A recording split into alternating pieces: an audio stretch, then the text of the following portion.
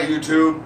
So there's a lot of people out there that have asked about heating a space with one of these 4-in-1 portable air conditioners with a heat pump in it. I looked on YouTube for a long time and I could not find anybody who could say definitively, yes, it works, it doesn't work, and the heat pumps suck or whatever. But the idea here is this. We've had it in here since August.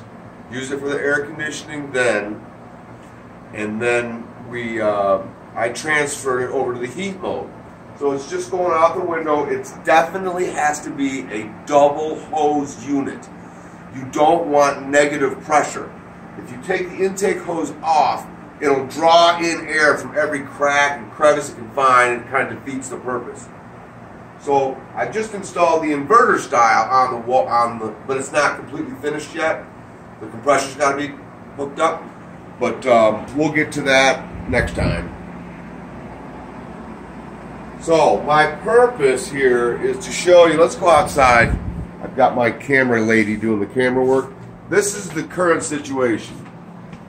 We're in upstate New York. It's December, what, 1st?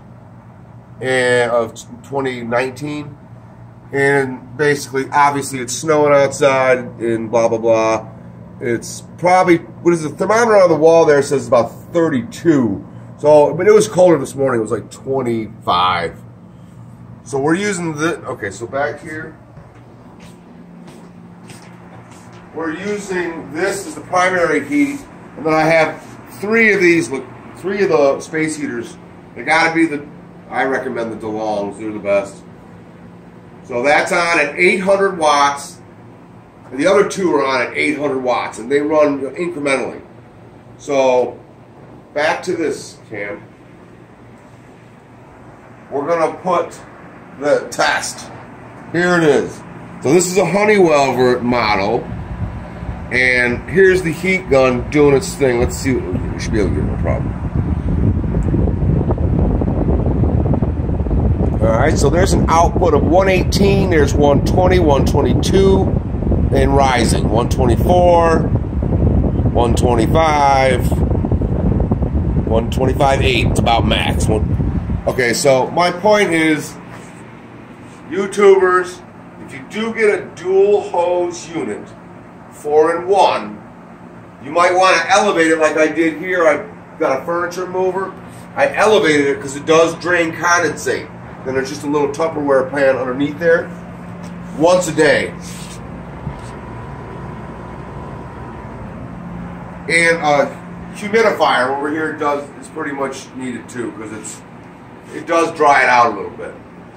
And our space up here is probably, I don't know, maybe 1,600 square, probably upstairs. So that's it. I've got two boilers downstairs. And one is a 22,000 watt electric boiler. The other one is an 11,000 watt electric boiler. Not use them, we're not turning them on. And currently it's like 70, what is it? Well, that shows 71, so it's comfortable. That's it. Thanks for watching.